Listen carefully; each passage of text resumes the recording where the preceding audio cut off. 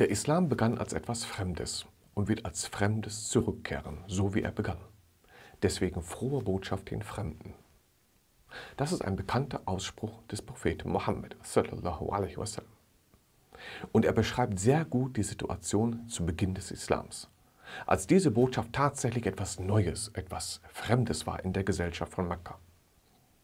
Und die Leute reagierten zurückhaltend bis ablehnend dieser Botschaft gegenüber.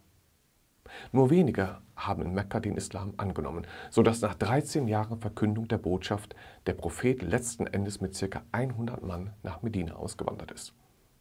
Der Islam begann tatsächlich fremd. Diese Fremde spürt man heute auch noch manchmal. Fremde hat viele verschiedene Schichten und Facetten. In einer Gesellschaft, wo niemand an Gott glaubt, da ist der Gottgläubige schon fremd. Und unter denen, die an Gott glauben, ist vielleicht derjenige, der auch an eine gottgewollte Religion glaubt und nicht nur an irgendeine Macht. Ein Fremder. Unter denen, die an Gott glauben und an eine Religion, ist vielleicht derjenige, der an eine Religion glaubt, die nur den einen einzigen Gott verehrt. Der Fremde. Religionen gibt es ja viele.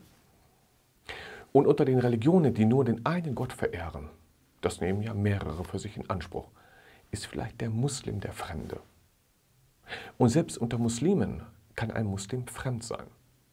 Wenn jemand nicht einfach nur Muslim ist, sondern auch noch sehr darauf achtet, Sünden zu vermeiden, während vielleicht für die ganze Familie das Label Muslim ausreichend ist, auch ohne praktische Anwendung. Das alles kann ein Gefühl der Fremdheit hervorrufen. Aber eines ist diese Fremdheit nicht. Etwas, was man sich aktiv aussucht. Ein Zustand, in dem man sich wohlfühlt, den man sich quasi herbeiwünscht.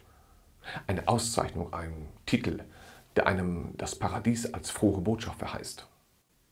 Fremdheit bedeutet nicht Abschottung von der Gesellschaft oder der Familie.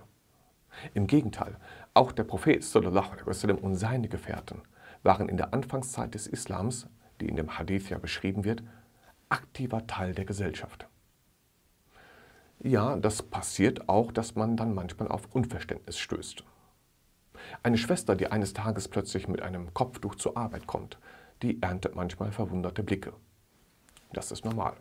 Und selbst in einer muslimischen Familie wird das Verrichten des Gebets schon manchmal als übertriebene Strenge angesehen, für die man sich rechtfertigen muss. Das kann alles passieren und das sorgt auch für ein Gefühl der Fremdheit. Bestimmte Aspekte der Religion sind für die Menschen einfach manchmal schwer nachzuvollziehen. Aber Fremdheit bedeutet nicht ein totales Überbordwerfen der eigenen Kultur.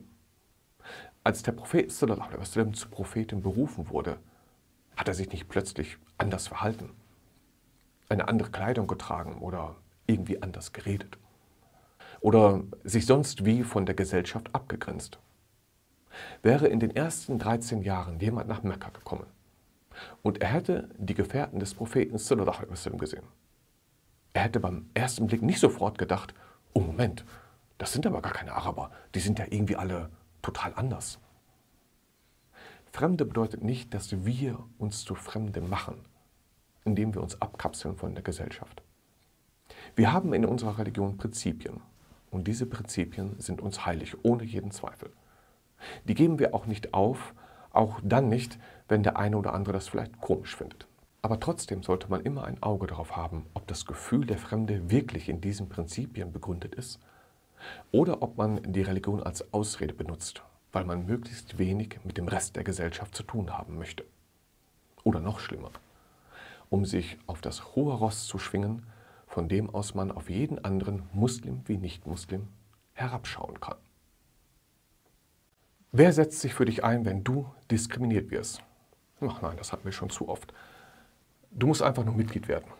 Da ist unten so ein Link, da kannst du draufklicken. Es dauert keine 2 Sekunden oder 2 Minuten, dann bist du schon Mitglied bei der Föderalen Islamischen Union. Und glaub mir, du tust das Richtige. Einfach auf den Link klicken.